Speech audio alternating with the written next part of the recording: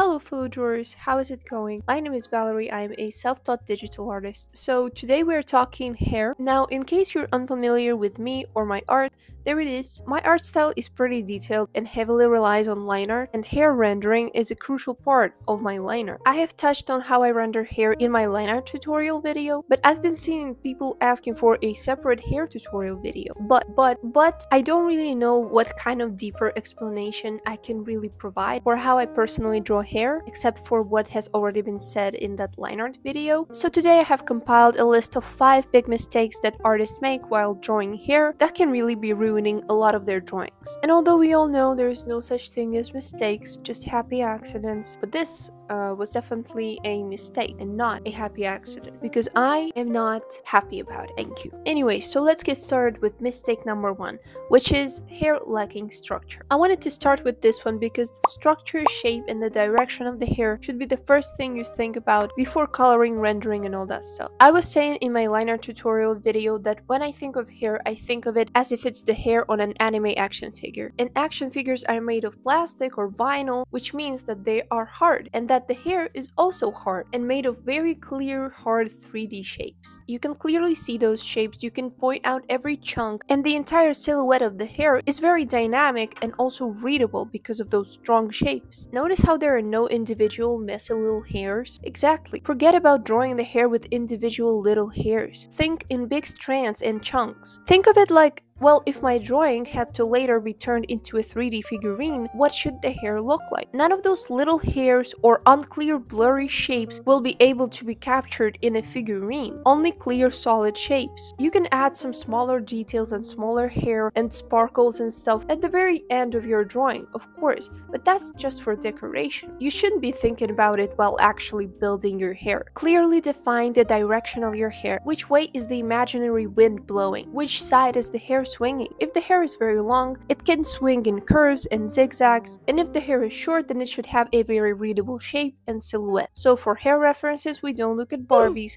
we look at anime girls. Now let's move on. Tip number 2 is drawing too much or too little hair on top of the head. When you're drawing the head starting with the circle, this circle is supposed to represent the skull of the head, and a skull is something that should be taken into consideration when drawing hair, because the hair grows on our skull. So when you draw your hair something like this, think to yourself, is there enough room for a skull and a functioning brain underneath this hair? Isn't this character's cranium a little too small for a human? And also, our skull is not round all the way around. The cranium shape is a little more elongated if you look at it from the side. So the hair cannot end here. Do not chop off half of your character's brain, please. And there is also the opposite issue where people draw hair so voluptuous that it doesn't look right. And there is a big difference, and it is very easy to tell when hair really does have a lot of volume to it, or when it's something like an afro hairstyle, when the hair is just structured that way, versus when the hair just doesn't have any structure, doesn't know where it grows from,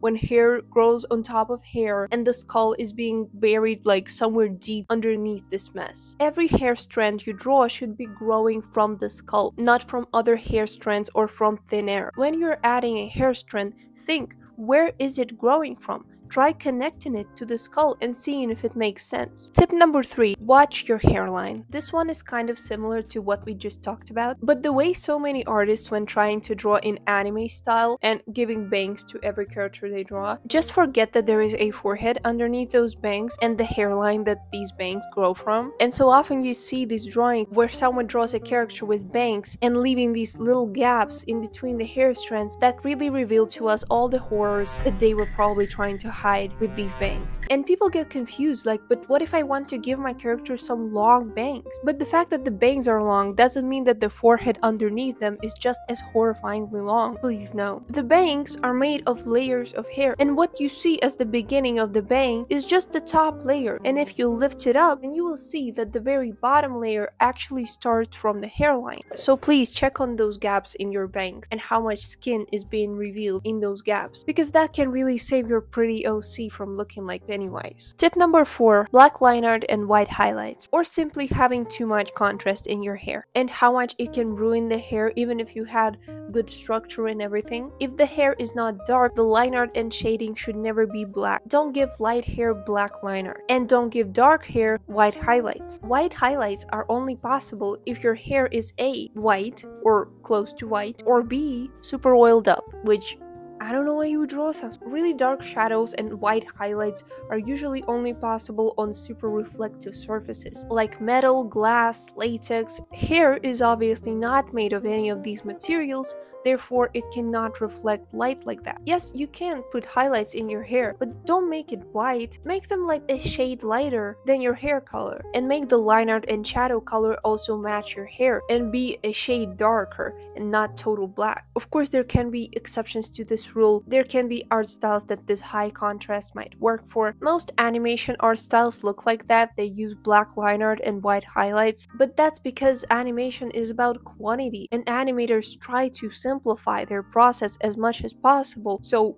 one episode of a show will not take like 10 years to make, and choosing different colors for line art and highlights is just more work. It takes more time. But if you're not in animation, then try taking some time to just color your line art and see how it looks. Tip number 5, hair not matching style and detail level of the character. This one is quite quick and simple. The style should be cohesive throughout your character. If your character has a simple, cel-shaded, cartoony style, then the hair should also be cel-shaded and simplified. Do not give it like semi-realistic shading with highlights, small details, and undertones. That will look wrong. The rendering level should match all the parts of your character. Okay, and a bonus tip number 6, hair strands don't always have to get thinner towards the ends. This is also a small one, but I cannot not say that, because I remember when I was a beginner, I felt really confused and didn't know how I was supposed to draw the hair, because I thought that every hair strand should go like, you know, from thick to like too thin. For some reason, I thought that that's what hair looks like, and I see that in other beginner artists' work sometimes, and hair doesn't have to look like that. There is no one shape that a hair strand should look like. It can look like this or that, or it can get wider and like flare out towards the bottom. It doesn't have to just get thinner. I just thought that was something also worth mentioning.